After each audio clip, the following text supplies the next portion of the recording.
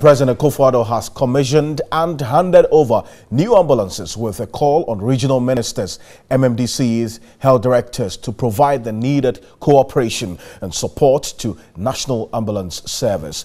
The program also coincided with the launch of the new emergency number 112, which replaces the existing one. The ambulances by far is the highest fleet to be purchased for emergency services.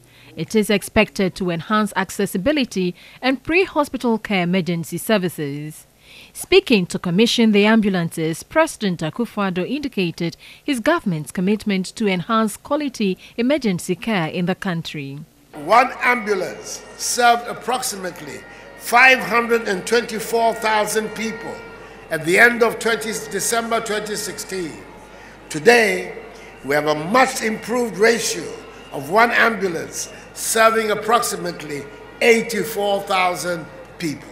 We promised in the 2016 MPP manifesto to strengthen the National Ambulance Service, and we're doing just that.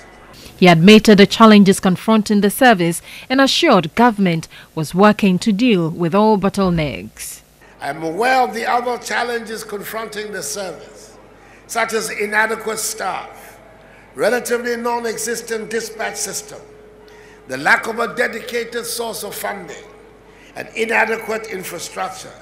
Government has already started working to address some of these challenges. The Ministry of Finance has provided financial clearance for the National Ambulance Service to recruit and train 1,477 emergency medical technicians. Thankfully, we have merged all the emergency numbers to one number, which is 112. Health Minister Kweku Agyeman-Manu mentioned some basic requirements have not been met and called on MPs, MMDCEs to provide personnel with accommodation and the needed support. Some constituencies are a bit behind in terms of their preparedness in receiving these ambulances. As these ambulances are going to be deployed today, I'll entreat all my colleague MPs, regional ministers, and metropolitan, municipal, and district chief executives to continue to collaborate with the National Ambulance Service, especially in places where the infrastructure is not ready, to identify suitable places from where to operate until such times that the necessary facilities are made available. The Minister for Special Development Initiative, Mavis Hawakumsin, bemoaned the lack of maintenance culture, saying plans are in place to ensure proper care of the ambulances. As we said, we are developing a maintenance manual for the people, that's the paramedics, so that it can also guide them. Apart from that, we're also creating services centers in the constituencies or around the constituencies, so that it will be easy for them to service their vehicles than coming all the way to Accra. So these are the things we are doing. CEO of the National Ambulance Service, Professor Nuhu Zakaria, indicated the ambulances were going to complement their work. We would like to express our appreciation, sincerest gratitude to you and your government for these huge investments in the area of pre-hospital care services. And with the procurement of 307 new ambulances, the highest fleets ever to have been procured at a go in the history of emergency medical service system in Africa, definitely the face of EMS in Ghana is going to change forever. AEMT Ellis Ni Norte is one of the trainers of the paramedics and expressed their readiness. When we're doing the training, we have some of these equipments there that we take them through. So when even they go to the hospitals, we go there to monitor them, and in monitoring them, we know the kind of work they do there. That tells us that this person can do it, this person needs more training. Those who need more training, yes, we take them back, we train them more, and then we bring them back. So we know that really those who come out that's ready to work, they will do the work for us. There was a simulation exercise by the emergency medical technicians on their preparedness in emergency situations. But he's desperate and All right, so just so you know, the number to keep in mind is 112. And as you heard the minister talk about the maintenance manual that has been put in place to ensure that these ambulances are maintained. Bernard Bedu is a district director of health in Amansia West District. He joins me on the telephone for a conversation on this. Mr. Bedu, thank you for your time this evening. Now, let's understand this. Management of the ambulance, who does what at the local level, at the district level? Thank you, Alfred, and good evening to your cherished listeners and viewers.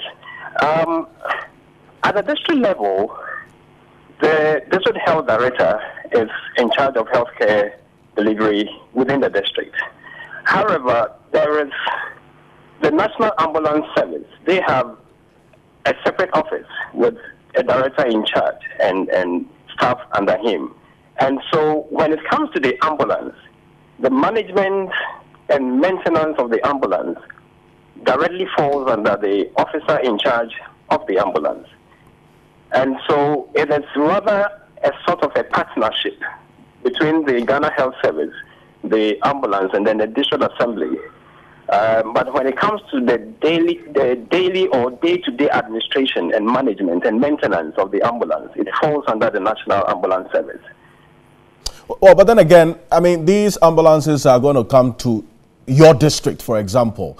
And so the minister is saying that, for example, they're going to create servicing centers so you don't have to bring the ambulances to Accra or wait for someone from Accra to come service it when it's broken down. There's going to be a maintenance manual that will help you maintain these ambulances. You think this is going to help in cutting down on the bureaucratic process in all of this? Yes. So let's, for example, presently we have the National Ambulance Day here. And there is a director in charge. And so with issues concerning maintenance and other related issues, it falls directly under him. And what is beyond him, he consults the assembly. The health directorate is also there to support him. But the maintenance and management of it falls directly under the National Ambulance Service. Now, with this new ambulance that is coming, I'm sure there will be some modalities in place. True. The MP will be involved, Honorable DCE will be involved, the health director, and then the officer in charge of the ambulance will also be there. So there will be a collaboration and partnership amongst us, because that is very important to us when it comes to emergency healthcare delivery. The ambulance is very, very key, especially when it comes to maternal health care. And so for us, it is good news and kudos to the government for the initiative and the action taken to bring the ambulance down here. Whatever it takes for us to collaborate as the health service, as the National Ambulance and the District Assembly, the Honorable DC and the Honorable MP, they are all willing to support to make sure that we maintain this ambulance and it is always roadworthy. I see. But prior to this moment, how was the situation for you there in that district? Okay. So we have, fortunately for us, we were having the Toyota Land Cruiser type of the National Ambulance, which was here. And currently, as we speak, as a region, we have about 3 of them that are roadworthy and working. Okay. And so though the ambulance is here at Amansia West, it serves other adjoining districts. Okay. And so sometimes you may have an emergency and you may have to call the control center, and the ambulance will not be here. It might be 7 other districts. Okay, so there is the district office, and then there is also the regional secretariat. Okay, that's your point. They actually controls the movement of the ambulances. So it is being managed by the district office together with the regional office, but the health director and then the DC, the Honorable DC, and we all come in to support. Okay. But it doesn't fall under the District of Health Services or the Health Directorate as it is at the national level. You know, the national level, the national that's very well understood. You earlier mentioned that, so that's very clear. Yes. But I'm grateful for your time this evening. Thank you so much. Bernard Bedu is District Director of Health, Amansia West District.